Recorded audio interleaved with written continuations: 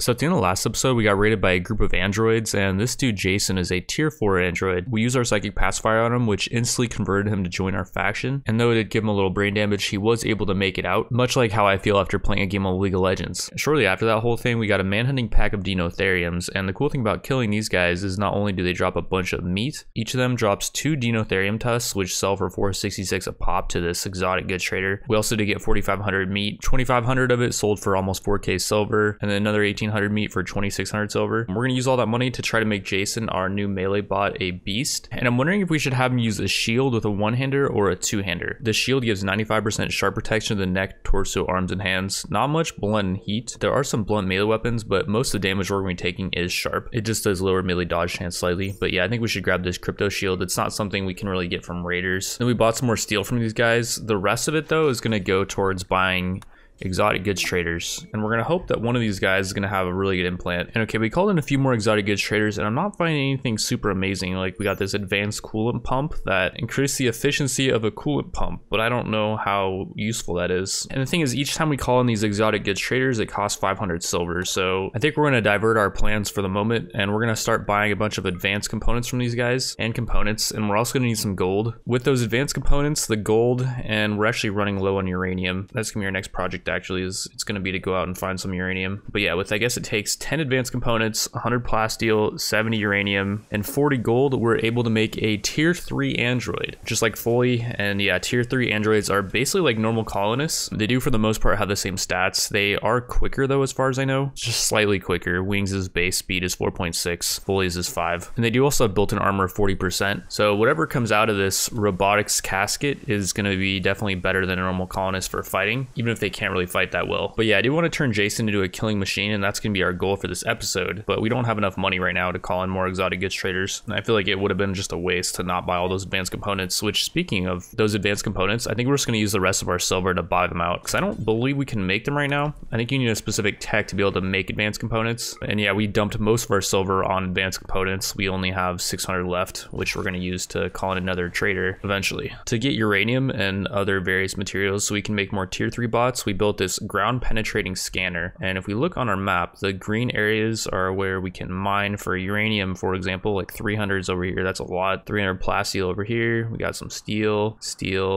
plasteel, steel. Then in here, actually, we're mining for plasteel. We got a drill in our kitchen. And then down here, actually, there's a bit of gold. 300 gold. Okay, that's quite a bit. We can't really push out right now because there is a bunch of insects everywhere. And actually, if we can get over to this hive, that'd be amazing, because this trader guy who came in and wanted to trade us off all this ammo, this dude met an unfortunate end thinking that this was our base, when in reality, this is our old base. Oh yeah, take him out. I don't know why he's frozen. This guy came to trade us some goods, and he's frozen right now. I swear the frozen thing has not happened that much. Like, let's see if there's any bugs. Okay, yeah, there's bugs.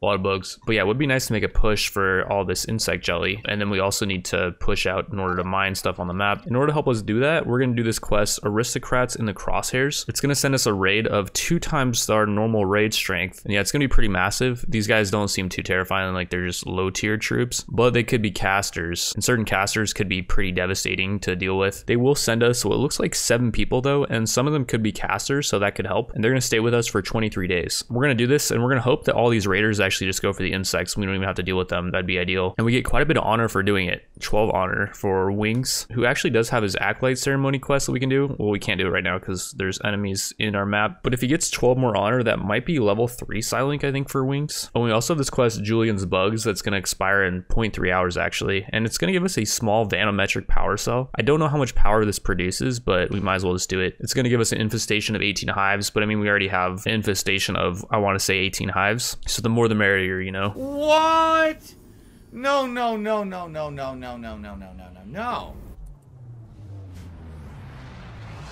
And here they come. Julian is their Psycaster guy that we have to protect. I think we actually have to protect all these guys, but yeah, he does have a level 5 Psylink. Oh, and here comes the infestation.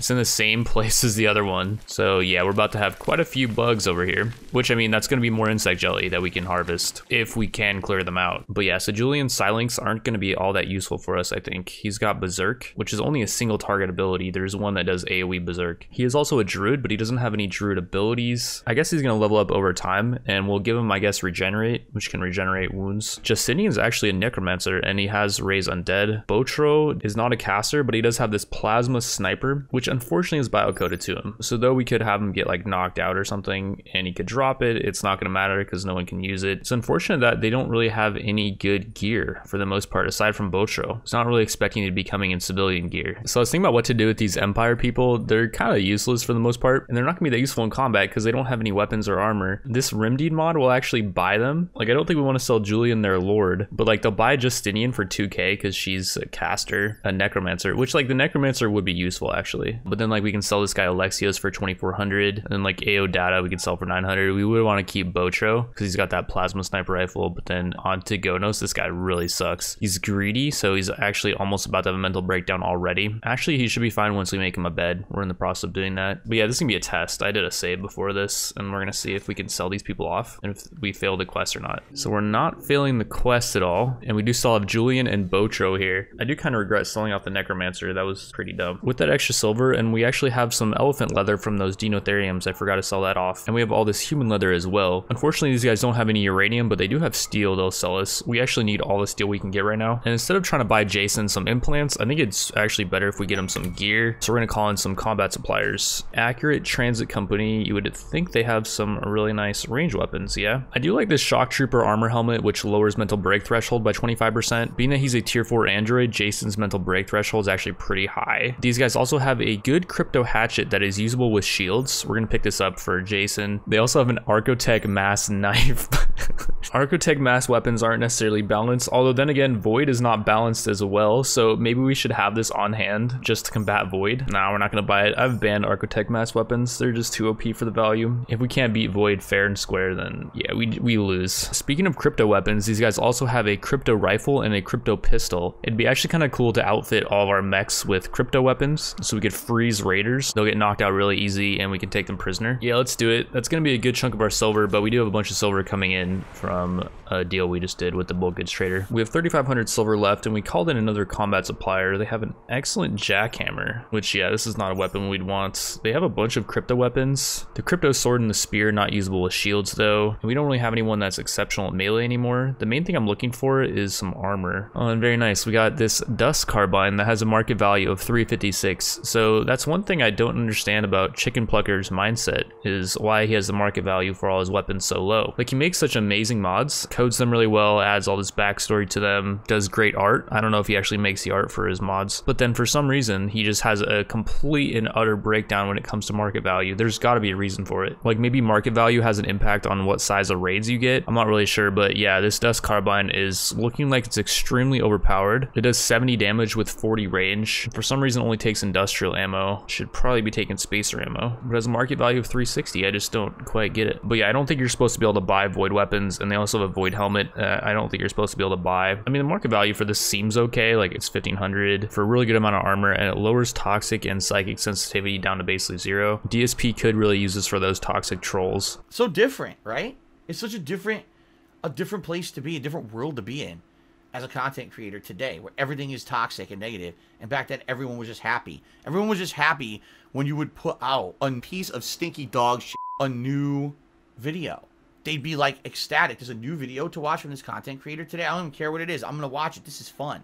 Today it's like, how hard can I unleash my bowels onto the internet when a new video comes out from someone? But yeah, I don't think we'll buy any void weapons or armor. These guys do have mechanite pants, which increase movement speed, and they give a good amount of armor to the legs for just basic underpants. So yeah, we'll buy those. And they also have an excellent shield belt, which Jason could really make good use of. It has 154% max energy, which is quite a bit. And I actually didn't even notice these guys have this crypto pistol. Let's buy that as well. And yeah, I think we're just gonna save the rest of our silver. So we've not gotten the raid yet. We do have this quest, Damaged Transporter, which could be disastrous. We did get another one of these transporter quests earlier, and it was kind of funny. I'm just gonna roll a clip of it. We got a quest that made it so we had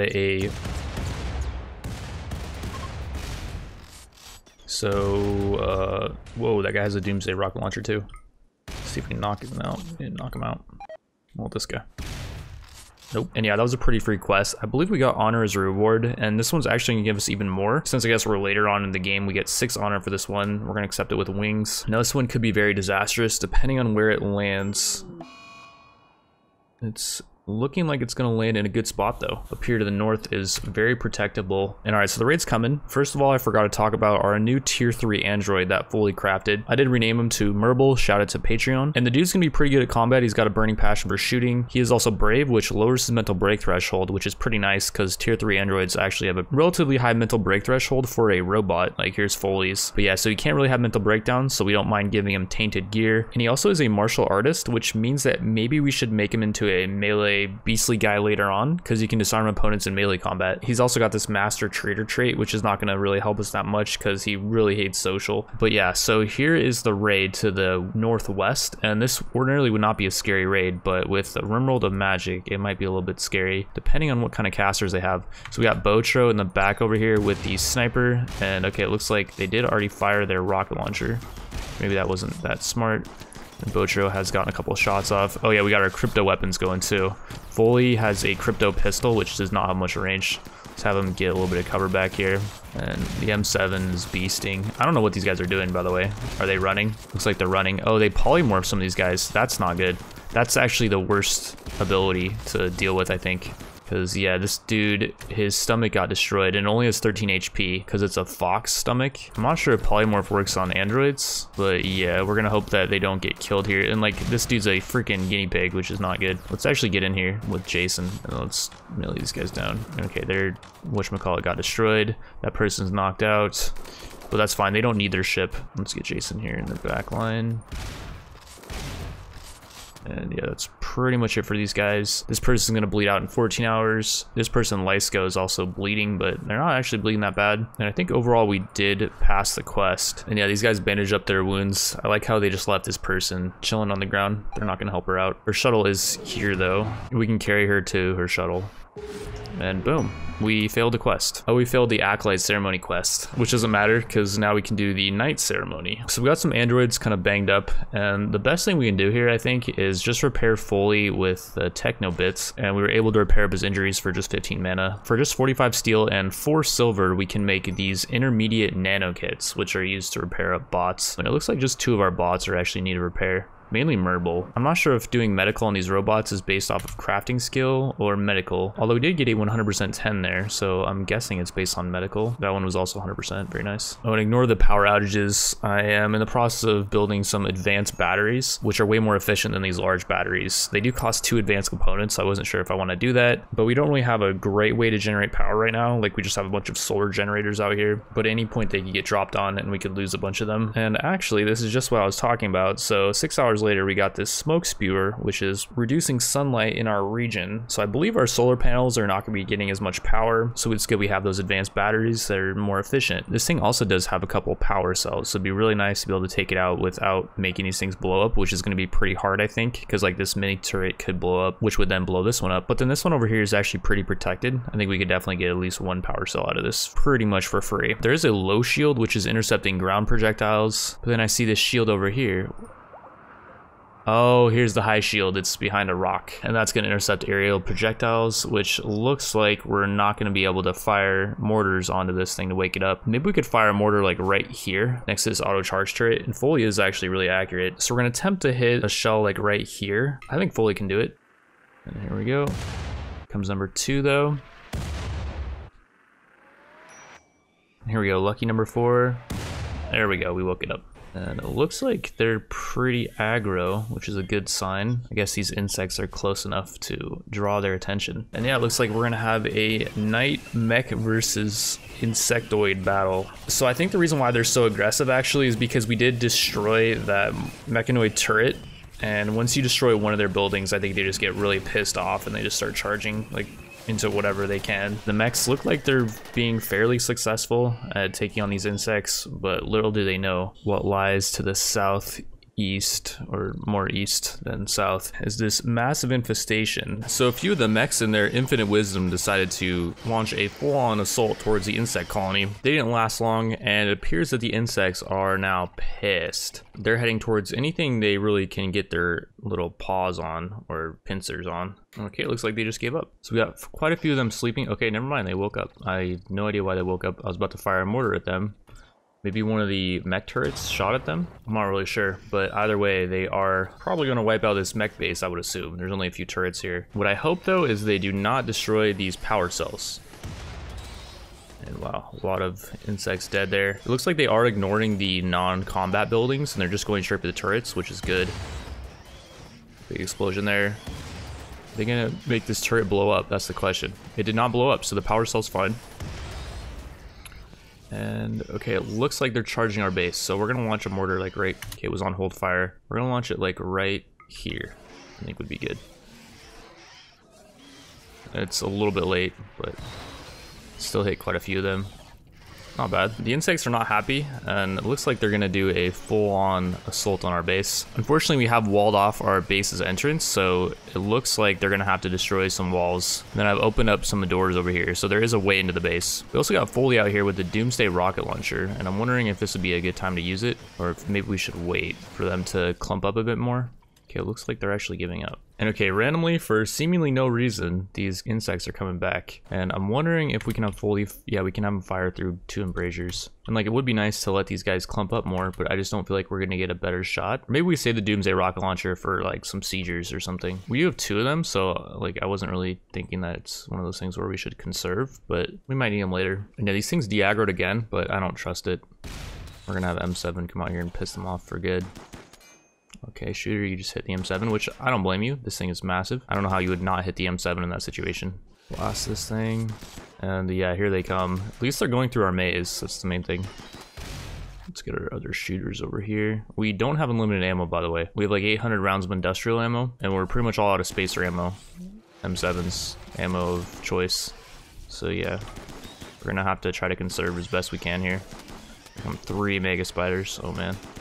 We got Boch over here with his charged sniper. So he does have 27 rounds on him, I think. It's locked though, and I'm not sure if there's actually a way to... Okay, we got our melee set up here, and we got Jason in the middle. The M7's on the side. And we got Melee 1 bot up here, who Melee 1 bot is already taking quite a bit of damage, actually. It's alright, I don't really care too much about Melee 1 bot. We got Julian out here, who is enjoying the outside, because he was cramped indoors and did not like that.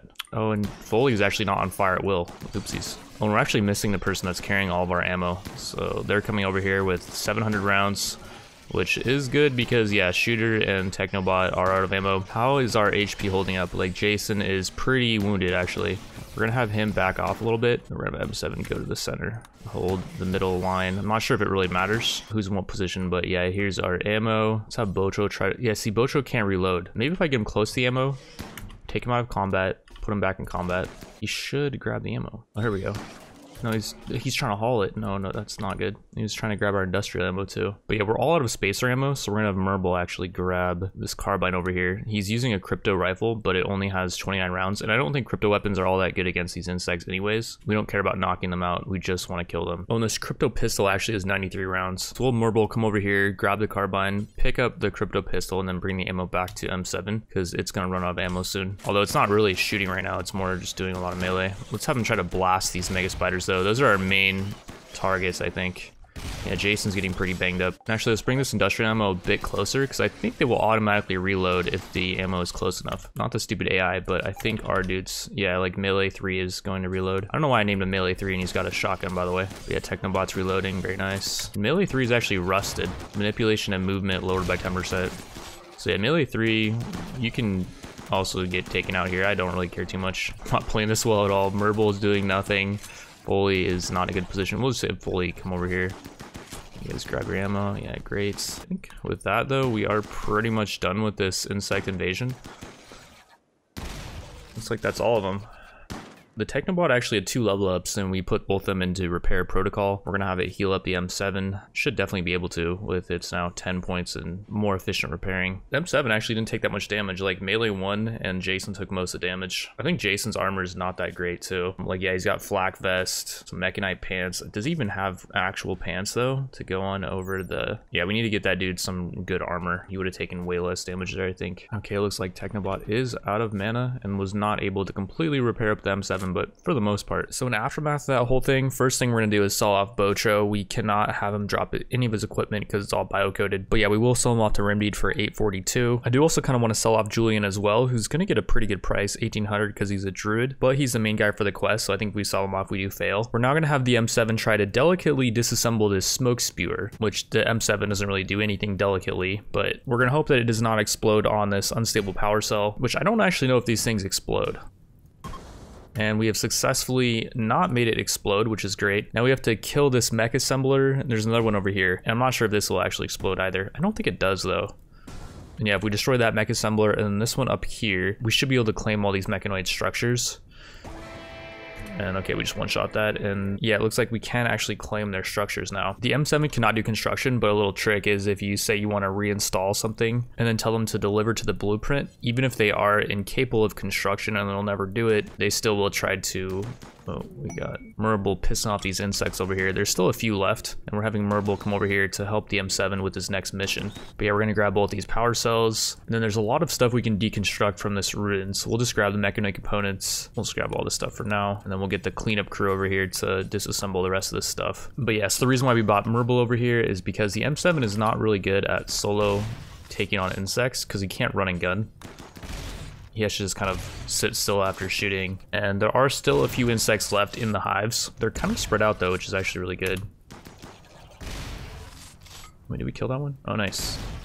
Looks like Murble killed that one before it could do any damage. And this might be it. Good timing too, because the M7's out of spacer ammo. Never mind, actually this crypto pistol had some ammo. It's one thing that I didn't really take into account when buying some of the crypto weapons is the crypto pistols I think just mow through spacer ammo. So we're gonna have to be really careful about when we decide to use them. Oh, we just researched the ability to make advanced components. That's really nice. I think they're really expensive to make though. I don't even know if it's worth it to actually craft them ourselves, because it only costs 187 silver to buy them from traders. Speaking of silver, we're gonna be freaking rich momentarily. This is so much insect jelly. There's also a couple of hives that we have to kill for this quest, Julian's Bugs. It says there's an infestation of 18 hives, but if we select the hives, it says there's only 5 that we need to kill for the quest. So I'm gonna have the M7 come over here with Murble, and we're just gonna melee down these 5 hives that we need to kill. And that should be the last hive for the quest, hopefully.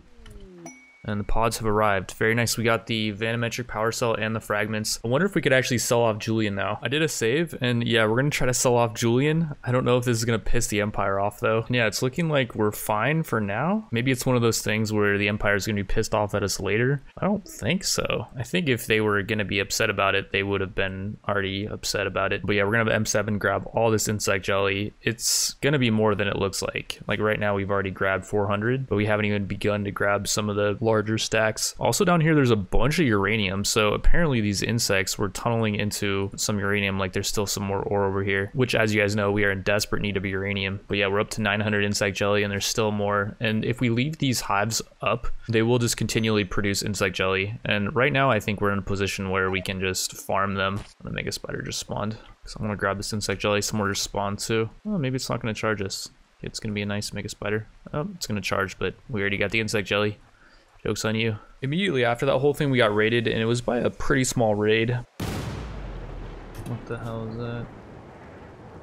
The raiders did manage to absolutely obliterate Shooter 2 though. One of them was a Chaos Mage, and this is the aftermath of Shooter 2 fighting the Chaos Mage. We're just gonna put Shooter 2 out of their misery because it was just a tier 1 bot. Yeah, they did have 8 shooting, but since we just got a bunch of uranium, we are about to start cranking out these tier 3 bots, which are gonna be way better in combat. Right now, we are able to make only 1, it looks like. We do have plenty of uranium, but we need 5 more advanced components in order to make another one, and we can now make advanced components. They take 1 component, 20 steel, 10 plasteel, and I think 30 gold. So we are really low on steel. I think this is our steel reserve right here. And okay, nice. We just made our tier 3 bots. They are green thumbed with the good green thumb. This is the OP one, which gives 50% more plant work speed and 100% more harvest yield. So this person is going to be an amazing planter. We actually have a planting skill trainer for them too. I've been waiting to get a good planter. Now, unfortunately, this is not going to boost them up to 10, I don't believe. or 12 we need for double strand. We got them up to 9 actually, and they're actually pretty close to 10. Aaron only needs 3k more XP to get to 10. I actually didn't go over his other traits, by the way. He is a little bit slower, minus 0.2 movement speed. That's not that much. There's less trade price improvement and train animal chance. That's fine. And then it gets more research speed, which we don't care about. So the main thing is he's going to be a good planter, and he has a minor patch for shooting, so we will be able to throw him into combat and he'll learn pretty quickly. I believe there's also a planting module that we can build for him. Yeah, there's this agricultural implant which takes 20 steel, 50 plasteel, and 2 advanced components, but it gives 40% more plant harvest yield and 100% more plant work speed. This is going to be insanely OP with this guy. Yeah, let's get that up and running ASAP. We do have enough advanced components, I believe. So unfortunately with the implant, there's a 10% chance that the android will die if we install it into him. And that's assuming the surgery does fail, which it has a 80% success chance. So we want to obviously increase the success chance as much as we can. And once we do research Android Upgrade Station, we can make this Android Upgrade Station that increases the surgery success chance. An upgrade cabinet will actually increase that even more. And I'm not sure how the percentages work. Like if the upgrade station is say 130, which is the base value, I'm not sure why it says 117 as a final value, if that will increase the base chance above 80 to 100 maybe potentially. But yeah, I think we're going to want that Android Upgrade Station before we do any crazy implants like this agricultural brain implant. And for now, we're just going to fully make a chainsaw. We have some chem fuel, the 60 steel, and 7 components it requires for a chainsaw, and that's going to increase his planting speed by quite a bit, which it's already really fast. And yeah, we're just trying to get him up to 10k XP so he can start planting double strand. It's actually pretty warm out too, by the way. It's 66 degrees out now because it is summertime. So we will have a season, maybe 2, maybe even 3. Oh, we're getting raided. And all right, so it's another tribal raid, and they are going for the infestation. Some of the bugs did respawn, but there's this crash ship part that did just spawn. And crap, we're gonna fire our mortar at this thing to unleash it on them as they were passing by, but I did forget that it has a rearm time. But yeah, we're gonna open up this ship, and it's gonna make all these insects pour out, and they're gonna surround these raiders from what I'm guessing. I mean, these insects might be able to take them out. I'd rather the insects win here because I don't want these hives to get taken out. This is precious juicy insect jelly. And okay, they were de-aggroing for a second, but it looks like they are gonna re-aggro onto these raiders, which is great. Yeah, these guys are destroying one of the hives, but I think the insects win here. And yeah, it looks like they are now fleeing.